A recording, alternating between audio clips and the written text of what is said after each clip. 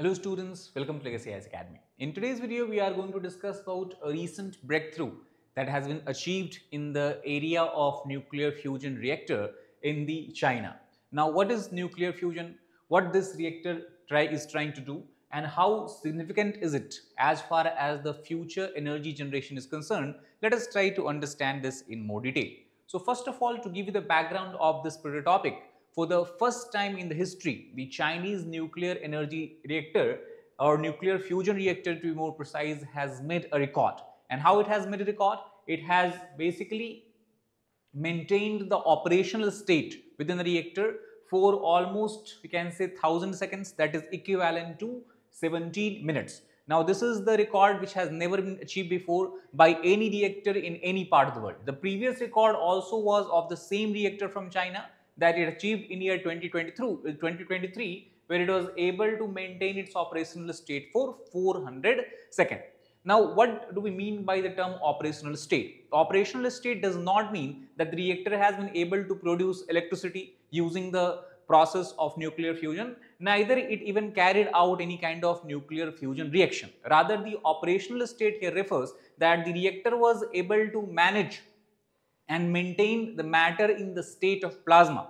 If you know that initially or traditionally we used to understand that any matter has three phases, that is liquid phase, solid phase and gaseous phase. Later on we understood that there is one more phase that the matter takes, especially at a very high temperature of more than millions of degrees of Celsius. That phase is called as plasma phase. So the reactor of China here has been able to maintain plasma phase in a steady state of confinement, that is for 17 minutes longer than it had been previously possible. So this is what we are talking about, and this is why so many suddenly we have so much, we can understand the excitement is triggered among the energy enthusiasts as well as among the industries and the companies which are working in the same sphere.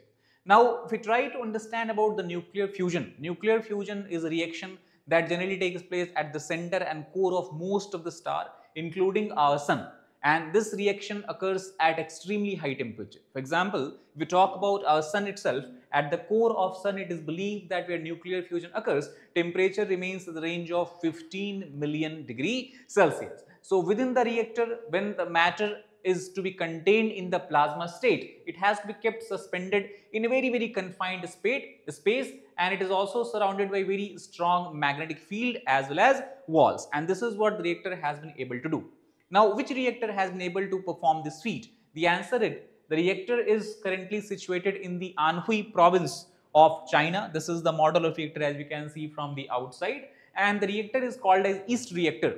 That means Experimental Advanced Superconducting Tokamak. That is the full form of this particular reactor. Now, as far as the real life electricity generating reactors are concerned, for them to actually generate electricity and basically help this electricity to pass through the thermal grids and all that, they will have to remain and maintain this state for hours, even days at a stretch. And you can understand how far behind we are, because currently we are able to maintain the state, at least in China, is only for 17 minutes. So we need to do that for days and even weeks if we have to continuously produce the electricity. Now, if we try to understand about the nuclear fusion, we know that already across many countries of the world, energy is being produced using nuclear fission. Now, nuclear fusion is quite opposite to nuclear fission, because in the fusion, you have two isotopes of hydrogen. One is the deuterium and other is the tritium. They fuse together, and when they fuse together, as a result of this, a huge amount of energy generated, and then they combine and join together to form helium atom. And also one extra neutron is basically left out as a result of this reaction. So this entire process of energy creation is what we call as nuclear fusion, the fuel for any burning star in our galaxy or in our universe overall. Now, the nuclear fusion is also being portrayed as the energy source of the future, and theoretical work and understanding of this process goes back 70-80 years, and that is why the technology related to fusion has been under development for more than 70 years. But the progress of this technological development and advancement has been very slow.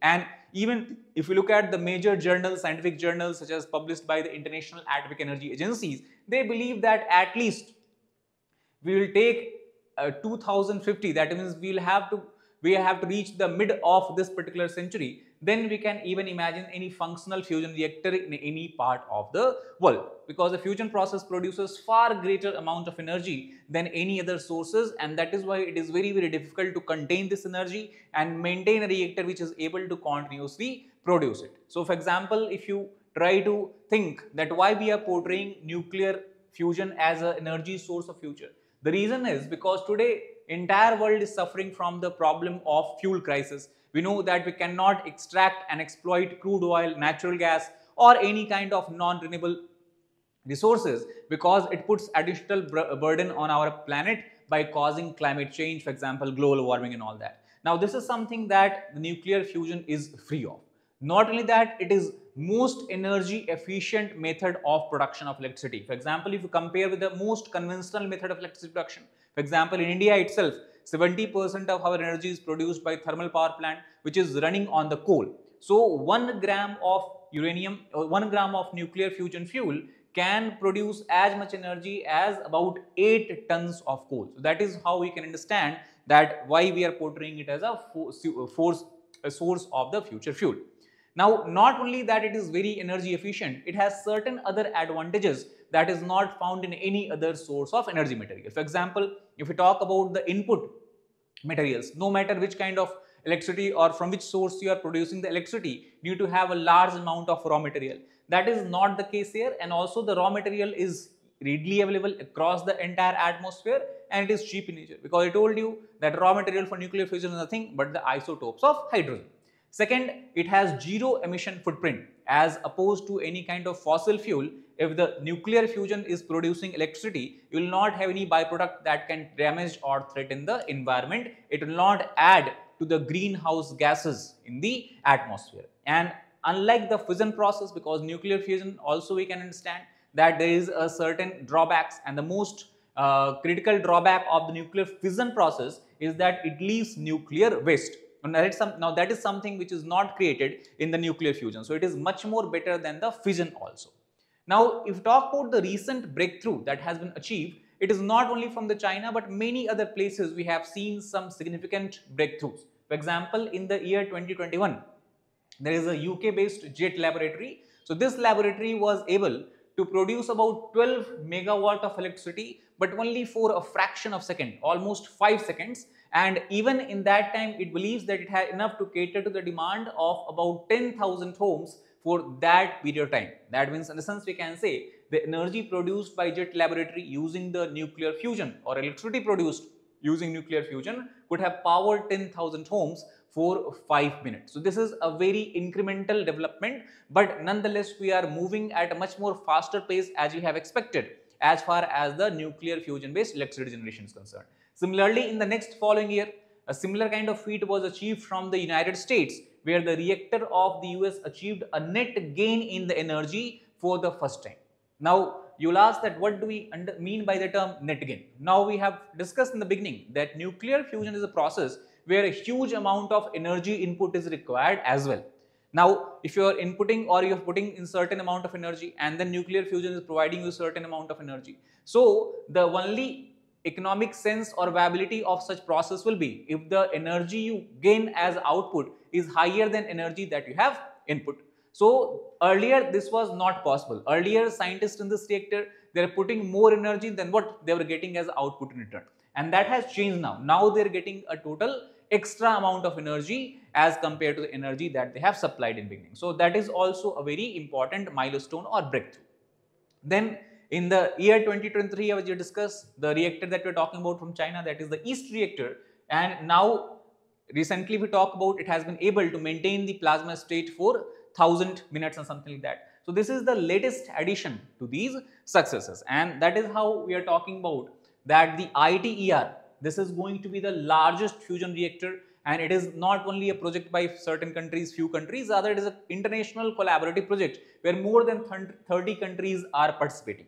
This project is coming up in the southern region of the France, and even proudly we can say India is one of the major member countries, one of the 7 member countries that has contributed to the construction and research of the ITER. Now ITER, if you look at the full form, it stands for International thermonuclear experimental reactor. So as clear from the name itself, it is not going to produce electricity for commercial purposes, rather it is an experimental reactor to prove the concept. So that is what it is going to do. Now this project itself is already under construction and development over a long period of time, since 2005 we can say, and once it takes shape, its final form, it is going to become one of the biggest international science facilities in the world. And according to the current timeline, it would begin deuterium-tritium fusion. In the beginning of the video I told you that deuterium, that is isotope of hydrogen, tritium is another isotope of hydrogen, so they fuse together to form helium, and in the process releases a huge amount of energy and a neutron. So this kind of fusion reaction, it is expected that ITER will be able to do by year 2039, almost 14 years from now, and it will be able to produce 500 megawatt of fusion power. Now as discussed, the name of the reactor is experimental reactor, so obviously it is not going to convert the output heat energy that it is getting into electricity that it can then transfer into the thermal grids or power grids. Rather, its success is expected to pave the way for the machines to start using fusion energy as a regular source of electricity generation. So as I told you, it is going to act as a proof of the concept, and also it will prove that we can theoretically, we know that fusion can create energy. Now practically also we will be able to do so. Now because of the growing interest of many private companies even in this area, we are seeing a shifting or changing landscape of the fusion reaction and based energy in the entire world. And the example of this we can see from the recent report published by International Atomic Energy Agency. The report is called as World Fusion Outlook 2023. Now in the report, the agency has clearly stated that in the year 2023 itself, private companies across the world operating in the space of nuclear fusion energy had attracted $6.2 billion of investment, which is largest till date if you look at any particular financial year. And if you look at the entire world, it believes that today we have around minimum 43 such countries operating in this space, scattered across 10 different regions, 10 different countries of the world. Now, apart from China, UK already we have looked at the example of a major company that is situated in the United States called as Helion. Now, Helion is promising to generate at least 50 megawatt of electricity by 2028, and the company aims to become the first firm to start producing commercial electricity from fusion reactions. Not only that, it says that after it is able to produce electricity, the electricity can be transferred to the thermal power grid and it will be used by the Microsoft, a well-known software company in the United States, for its own purposes. Apart from that, another company from the US itself, which is working in collaboration with one of the most prestigious technical universities of the world, that is MIT, Massachusetts Institute of Technology, and the company is called as Commonwealth Fusion Systems. So they have also joined their hands together with the purpose of generating at least 400 megawatt of grid scale electricity. Grid scale electricity again here refers to the electricity that can be produced by the reactor and then can be transferred to the grid, and from there it can be supplied to the household industrial complexes or any other such kind of we can say clients. By the early 2030s, from plant that it is building in the Virginia is a region state of United States. So these are the other development that is happening, and fortunately at a much more faster pace as we had imagined a few years back, and that is why we are hopeful that the energy generation in the world soon is going to take place using the process of nuclear fusion, which is at the core of our sun. So that is all for this particular video. If you like the video, please hit the like button, share it with your fellow aspirants, as well as subscribe to our channel for more such content. Thank you.